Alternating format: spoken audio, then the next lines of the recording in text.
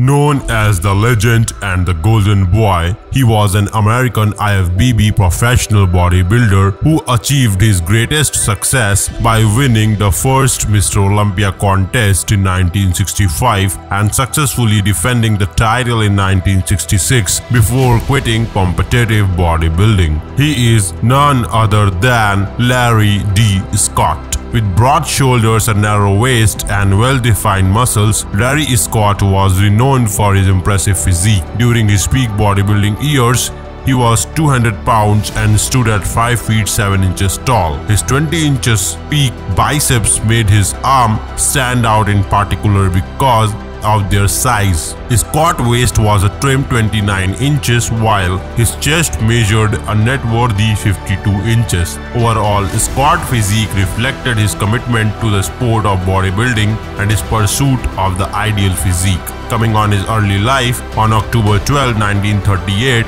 Larry D. Scott was born in Blackfoot, Idaho. He was raised in Pocatello and started lifting weight at the age of 16. He first trained in a makeshift gym in his backyard before joining a nearby gym to hone his abilities under the direction of seasoned trainers. Coming on his career, early in the 1960s, Larry Scott entered several local and regional bodybuilding competitions where he quickly made a name for himself as a fierce rival. In 1960, he was crowned Mr. Idaho, and in 1962, he was crowned Mr. California. Following his victory, Larry Scott rose to prominence in the bodybuilding community, receiving praise for both his physical appearance and his engaging personality from both supporters and detractors. He acquired the moniker the Golden Boy due to his golden tan and blonde hair, which highlighted the definition of his muscles. Larry Scott successfully defended his Mr. Olympia title the following year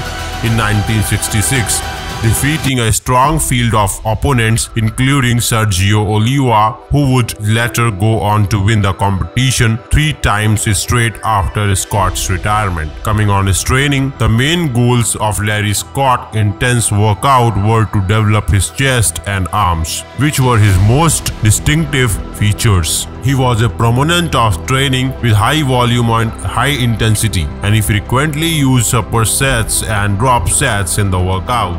He continuously pushed himself to lift heavier weight for complete more reps in order to further emphasize the significance of progressive overload. Coming on his diet, Scott was determined about the value of protein in the diet for repairing and growing muscles. To make sure he was getting enough of his essential nutrients, he consumed protein supplements in addition to a diet rich in lean protein sources like chicken, turkey, and fish. In addition, he consumed a moderate amount of carbohydrates to help him stay energized and support his training while consuming relatively little fat.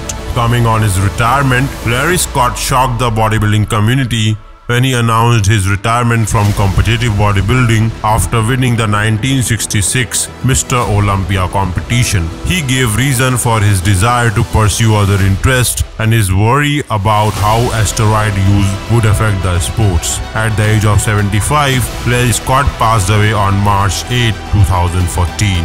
His social media accounts are therefore inactive. Since he stopped bodybuilding in the 1960s, it is difficult to estimate his net worth. Nevertheless, he received cash prizes from contest, endorsement deals, and personal training throughout his career. So, what do you think of this great bodybuilding legend?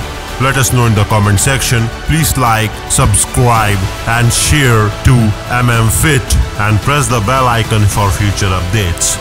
This is for the day. See you in the next video. Till that time, stay motivated and stay fit.